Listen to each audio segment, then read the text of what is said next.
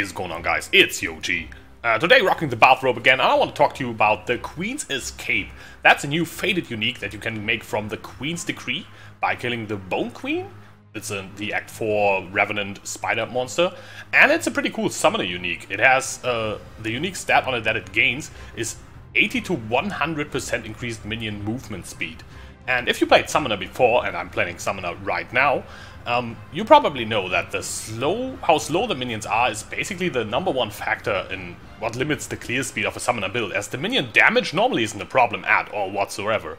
So I tried that unique out, I tried the unique sword out, and aside from this swaggy animation the witch has when wielding a unique sword, holding it like an anime character dragging the sword behind her, which is freaking awesome, it actually makes for some pretty sick clear speed, as you can see up there. And yes, the footage is not sped up, it's actually this fast. It's pretty damn ridiculous.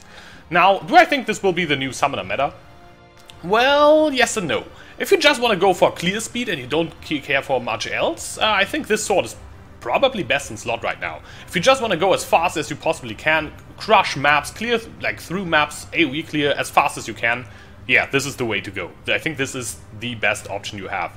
But if you want to go into higher maps, or maybe even boss killing, for example with SRS, this sword doesn't really provide that much damage, for example. It only has like a very low damage roll, and compared to other options like Necromantic Aegis with Victorious Charity, or even a Sire of Shards using it with Revenants, maybe some other options that might be as well, like a Midnight Bargain, I don't think this really holds up.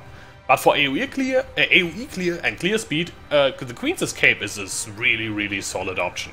So keep that in mind when making a summoner. Maybe you can even have like a weapon swap, one setup to clear maps really fast and another setup to clear single target clear. For example, using an SRS plus 3 staff for higher maps and tough bosses, while having a Queen's Escape in your weapon swap just to have your SRS zip around the map and kill everything super fast.